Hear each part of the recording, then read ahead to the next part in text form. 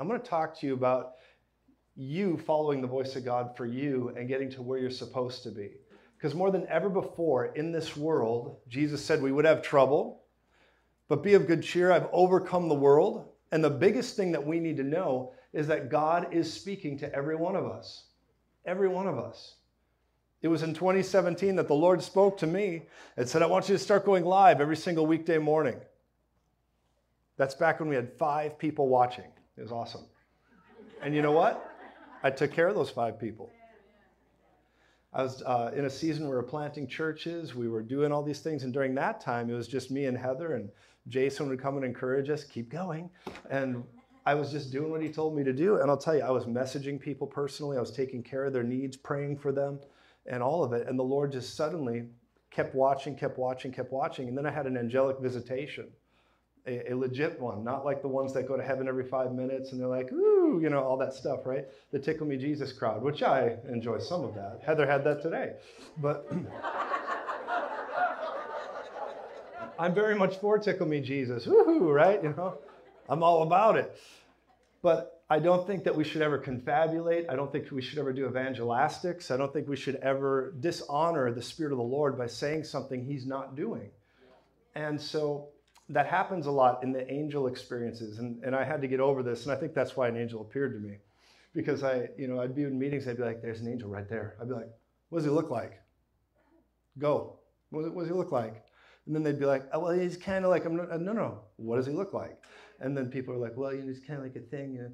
And so, is that too much? Everybody okay? Thought this was a prophetic meeting. So this angel did appear to me, and it wasn't like, oh, the glory. I screamed.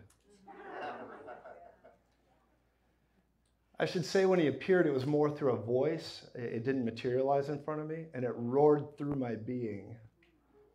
And I'd finished this broadcast, and it roared through my being. And this is in 2019, or maybe at the very beginning of 20. It's hard to remember the exact moment now. But he roared through my being. Heather was in the room with me.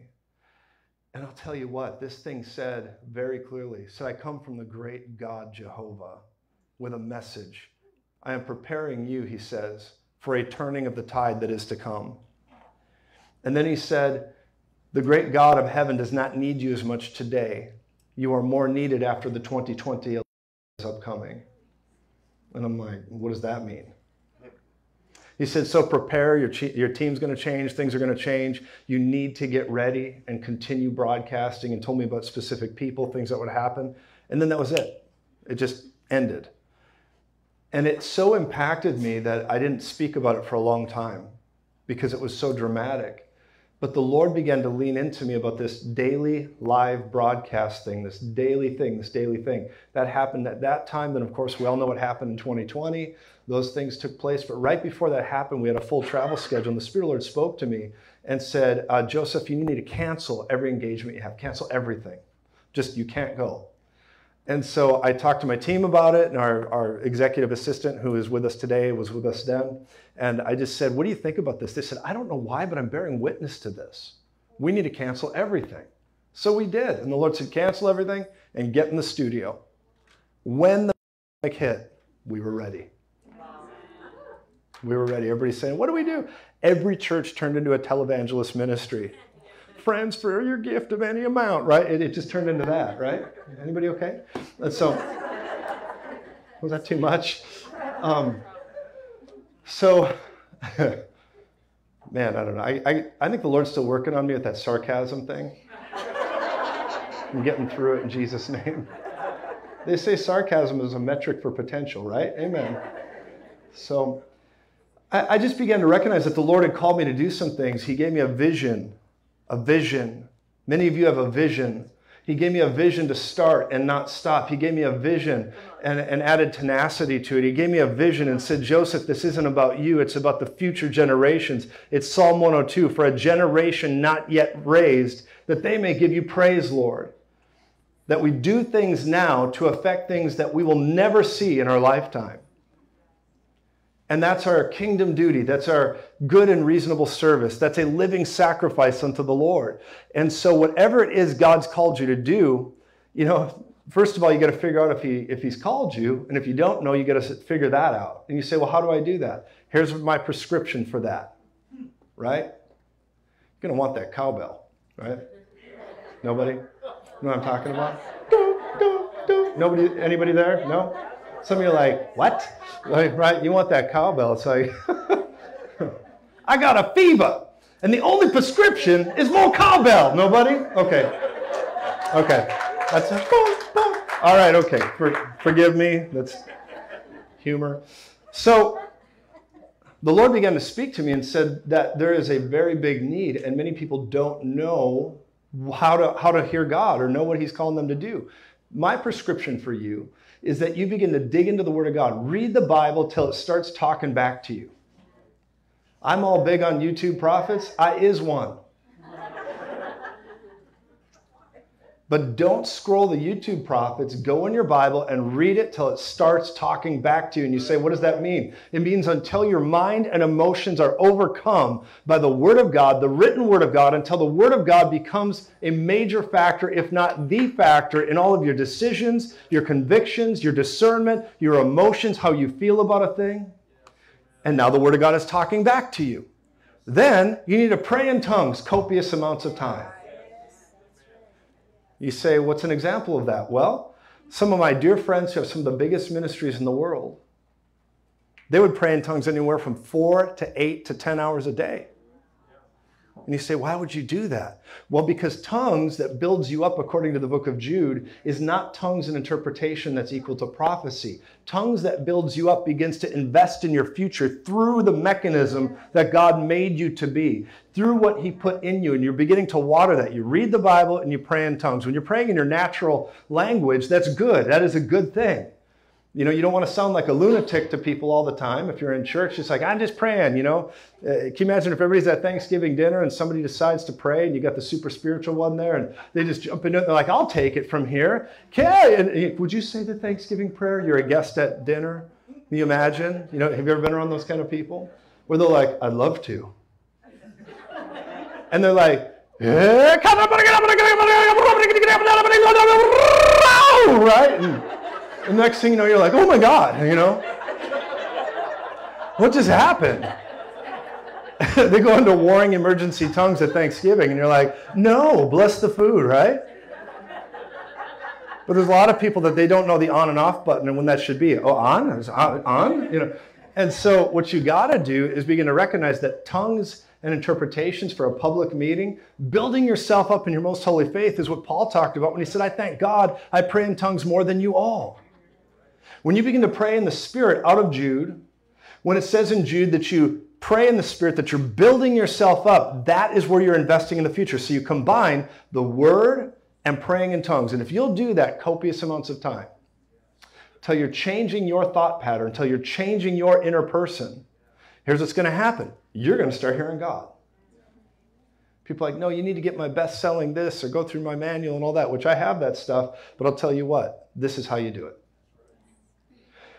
You begin to do that and you'll begin to get the vision for your life. You'll know what God told you to do and you'll know where you're supposed to be. That is the simplicity of it. And if you're not sure on top of that, add fasting. Throw a little hot sauce on there. A little fasting, that's kind of an oxymoron, isn't it? Hot sauce and fasting. But if you go ahead and you begin to fast and you're doing the things I'm telling you, your body's going to be like, and you'll make it submit, and you're going to begin to hear God. God is not the one that needs to move. When you fast, you're the one moving. We don't fast to make God do anything. God's word is the same yesterday, today, and forever. He's always there. When you fast, you're moving you to line up with God's will for your life. I don't know when this thing came into the body of Christ. Help us, Jesus. Help us, God. Do something, God, as if he's done nothing. If only we cried just a little bit louder, God might actually have some mercy and just do something. That is not true. God has already done everything he's going to do for us 2,000 years ago on the cross. We got that covenant. We have the promises. We have the written book. We have everything provided for through Jesus. Now all we got to do is line up with it. Does that make sense? And when we're praying and going to war, yes, we're smacking demons around. Yes, we're stopping stuff. But God's will is right there. He's ready to go and do exactly what his word says. So it's us that has to get out of the way, or the clutter stopping it in our life. That's where prayer comes in. That's when you begin to find your vision. That's when you begin to hit the target. So I'm going to go into just a few things here. So the Lord spoke to us to do these things. We began to do it. Rain's always a sign to us, just so you know. It's always been a sign for us, and it's powerful. Let's go here to Habakkuk chapter 2, verse 3. If you have your Bibles, real quick. You're like, I thought this was a prophetic meeting. You're like opening your Bible. Yep, Habakkuk chapter 2. Let's go there. Habakkuk chapter 2 and verse 3. And verse 3. Give me an amen if you're with me. It says, for the vision is yet for an appointed time. Now it also says, write the vision, make it plain, that he who reads it may run, right? That's what it's talking about. But verse 3 goes into, it says, for the vision. Everybody say the vision. The vision is yet for an appointed time, but at the end it will speak, and it will not lie. Now here's the part I want to talk to you about. Though it tarries, wait for it, because it will surely come, it will not tarry. Now when you get a word from God, you need to write that thing down. You need to start believing God. You need to start standing on it, because God is glorified by you hitting your life's target. Do you know there's some desires that you have inside you that are not evil? Some of you might have a desire that you want to influence people. Do you know that that could actually be a gift from God? Some of you have a desire that you may want to impact a certain people group. Some of you have a desire inside of you that you might have a desire to own a lot of things, like land and property and things. I'm telling you, that's of God when it's sanctified and through the Word of God. Somewhere along the line, we bought this lie as the body of Christ that we're not supposed to have or do or be a part of anything grand.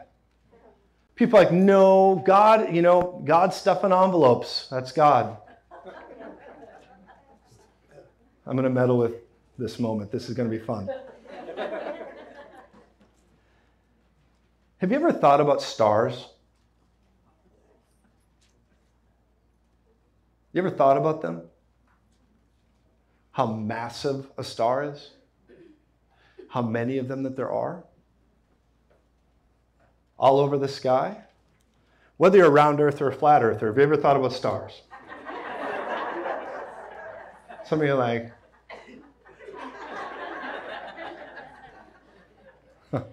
come out. Anyway, and so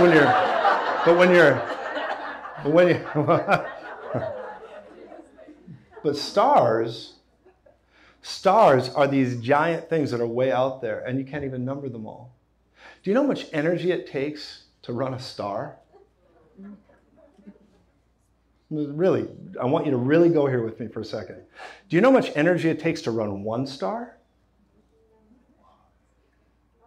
More than our Earth could possibly muster.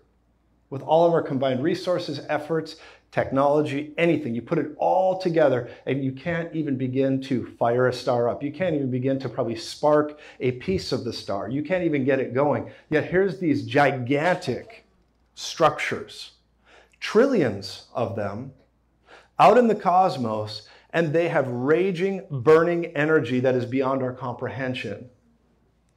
Now here's the question. Why?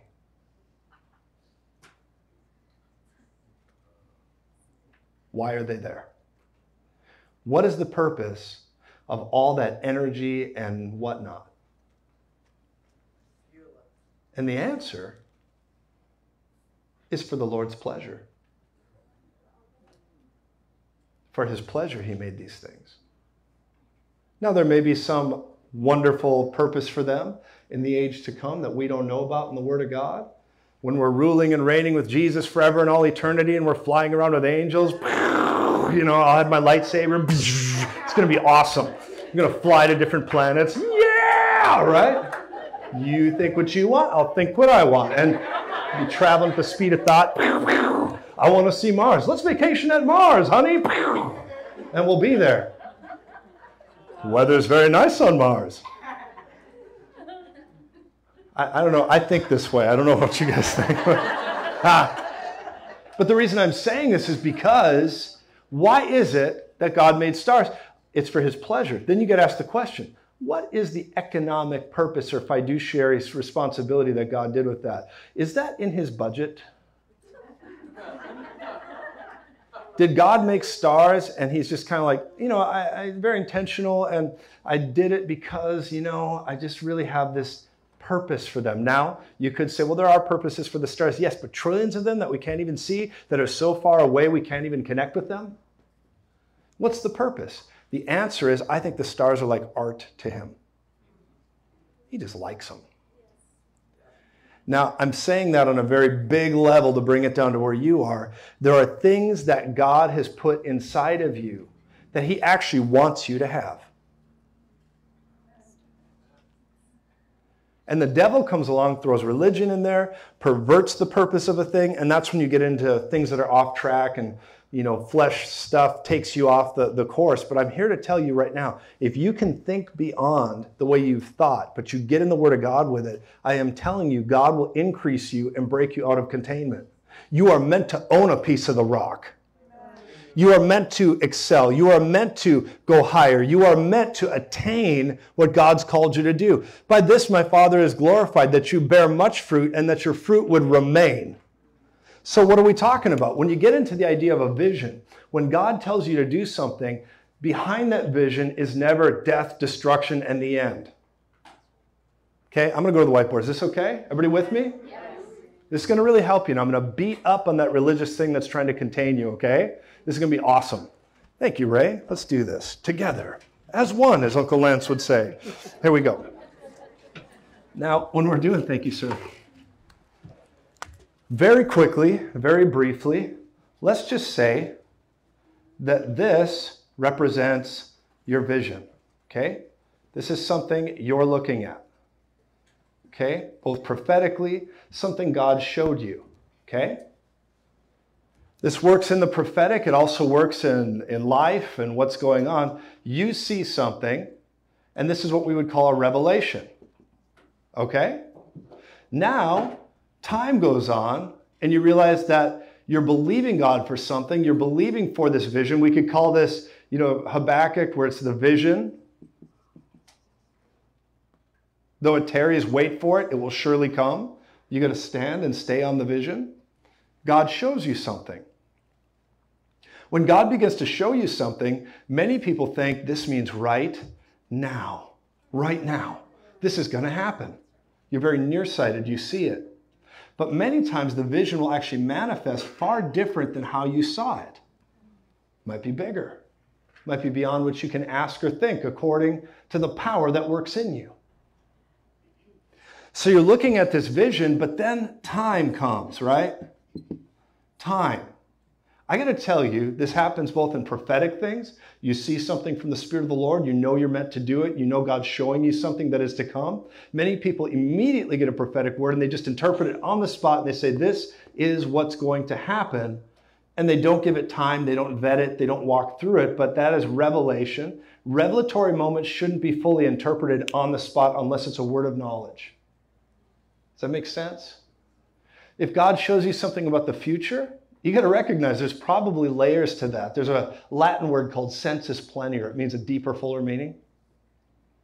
A deeper, fuller meaning. But if you get a revelation, time begins to happen. This is where people fall into discouragement. They get into all this stuff and say, well, I thought I saw something. I don't think I did. But if you don't faint, and you got to recognize that God wants you to attain what he showed you even more than you do, and you stay on that, stay on that. This is Hebrews 6. Right? Hebrews 6, what is it talking about in Hebrews 6? It says through faith and patience, you attain the promises, right? So you stay on stuff through time. This is where you spend moments of interpretation. Revelation, interpretation, until finally you get to the place of application. And that's where maybe what you saw is a little different than what he showed you. You're working towards it, and you give God the opportunity to navigate you to it. In a spiritual way, if you have a vision of the future, usually your depth perception is off. It's hard to actually see what's going on here, so you're only seeing what you were shown. But that's why we have revelation, interpretation, and application. But when we begin to apply over time, not fainting, staying in faith and patience, you will attain the promise God has for you. And I want to say something about this in your vision. God knows you better than you do. He knows you way better than you do.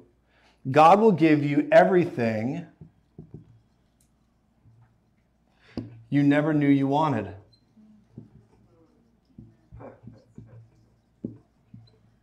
He really will.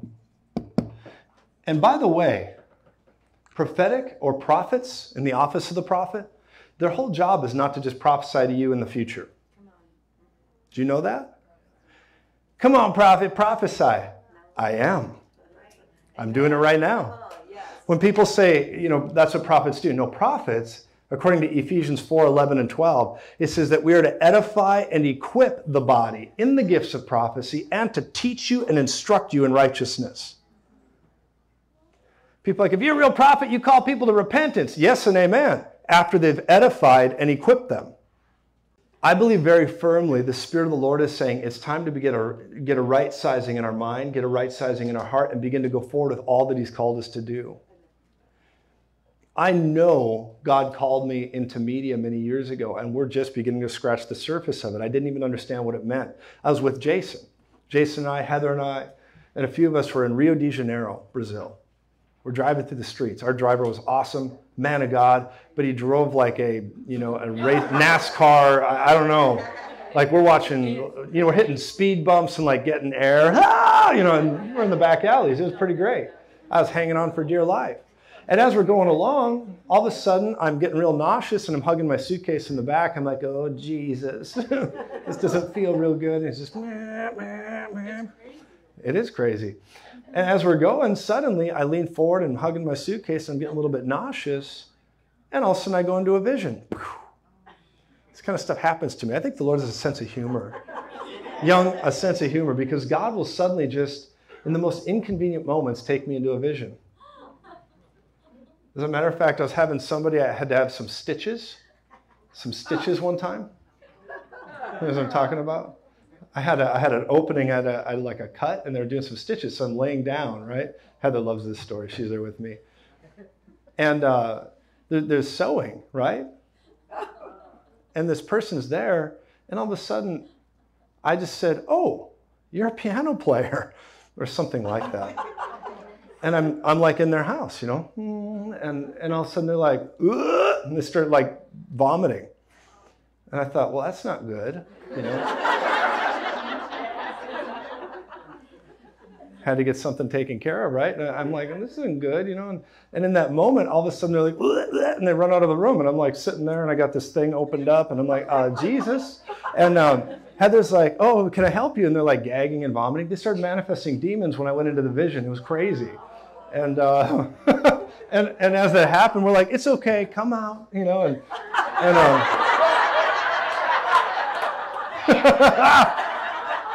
I don't even want to go into how many demon stories I have walking into places. But I'm in this, it's not a very convenient moment. And I'm there, and all of a sudden this is happening, and I see things. And sometimes when people, they touch me, and this, I don't mean to be weird about it. It doesn't always happen. But sometimes if people touch me and I'm in a space, I just see their life. It's wonderful. And I'm in this place, and this lady's gagging, blah, blah, and Heather's just like, oh, you'll be okay, come out, And when it's all said and done, we got them put back together. They're like, I don't know what happened. We're like, and it worked out. But the Lord will many times speak to me in the most impromptu, inconvenient moments. And everything came out just fine, and that person was fine, and I was fine, and it was all good. But then also, I've just been in places where I just start to see things. Visions.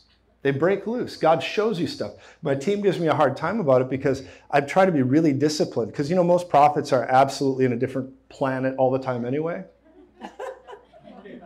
Prophetic people, you know what I'm talking about? Everything has a meaning. Nobody? You drive past a billboard, yeah. Mm-hmm. Absolutely. That was for me, Jesus. How about license plates? Anybody? There's a few. Yeah, numbers, right? When we get into numbers, I call Troy Brewer. I'm like, I have no idea what this is about. He's like, bro, let me break it down in crayon for you. I'm like, I'm sorry, I'm not you, okay? But, yeah. But God will speak to you at very impromptu moments when it's not convenient. And he likes to do that. I think he has a sense of humor. I really think that. I think the Lord enjoys working through people that, I don't know, just makes them uncomfortable. And with me, there's been many times he'll be like, get up and go tell that person this right now. But when God's speaking to you and you're honing in on your giftings and you're beginning to train those gifts, God will begin to form your vision. He'll show you where you're meant to go. And he desires for you to excel and increase even more than you do. This is so important. It's so important that you begin to know that God has a destiny for you. There's dreams and visions he's put inside of you, and he is not small. Yeah. Come on. And religion and the world, especially the devil's system, hell's economy, it wants you to think small, act small, be small, do nothing.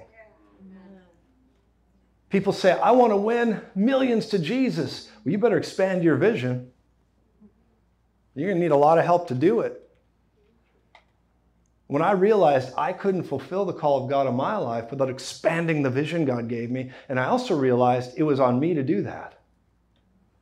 Write the vision, make it plain, that he who reads it may run. It has to be so simple that in an elevator speech, if somebody asks you, what do? You don't say, well, it all started when I was 3.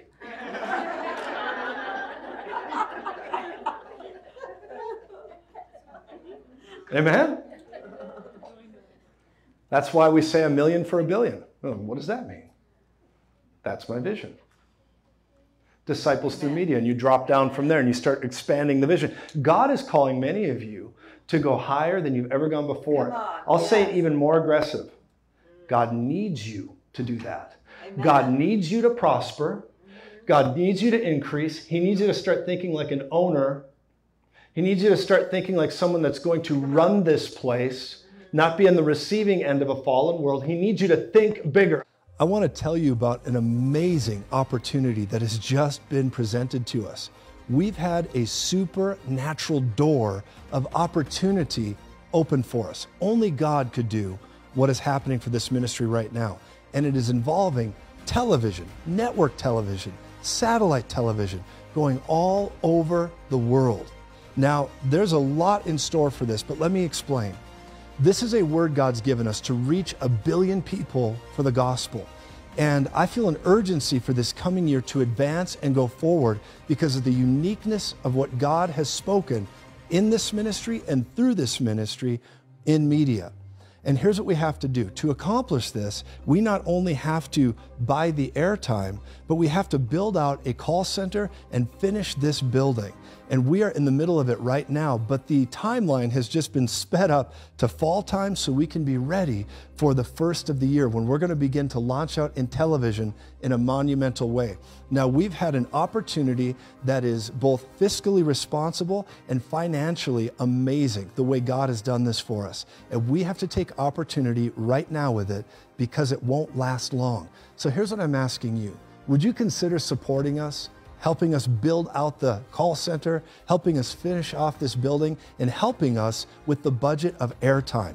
And it is going to be a monumental thing, and the Lord has given us favor, and I can't wait to tell you more and more about it.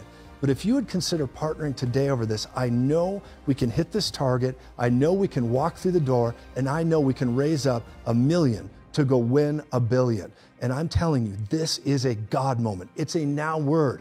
And I'm asking you if you consider partnering with us over it. Maybe you want to become a partner, or if you are a partner, maybe you'd consider increasing your partnership today or giving a one-time offering. This is an amazing open door for this ministry and this broadcast. Everything we've prayed about, everything the Lord has told us to do is now coming to this monumental moment. Next year, we're going to reach the masses like never before, but we need your help. Please consider going to josephz.com right now and supporting this amazing open door. Thank you so very much. Well, you know, we're so excited to share that Joseph Z is now a programmer on Daystar, and his show Voice of God is dedicated to prophetic journalism and faith-filled Bible teaching for the last days. You'll hear unique commentary and biblical teachings that will empower you to see the world through a watchman's lens, so you'll know what's coming and what to do about it. And of course, this program debuts this Thursday at 10 p.m. Mark that down. Those of you that love Joseph, and that's 10 p.m. Eastern Standard Time. And here's a look at what you can expect. I'm Joseph Z, and at the age of 9, I had a life-altering encounter with the voice of God. Throughout my life, I discovered God is always speaking. The question is, are you listening? There's a difference between the office of the prophet and the gift of prophecy. Simply put, the office of the prophet is a responsibility to a segment of the body of Christ. You see that in Ephesians 4, verse 11, 12, and 13. Office gifts are there to edify and equip the body. Where when you look at different abilities in the body, such as the gift of prophecy, there's not an assignment to the segment of the body. It's not a responsibility. It's just a gift that a person in the body carries. When a person with a gift of prophecy has a responsibility put on them for the body of Christ, a certain section of believers, they are called to step into that with responsibility. That's the difference between the office of the prophet and the gift of prophecy. All right, I'm excited about that, aren't you? Absolutely. Joseph's a great teacher. I love listening to him. New programmer. Personal friend, and you're going to be encouraged.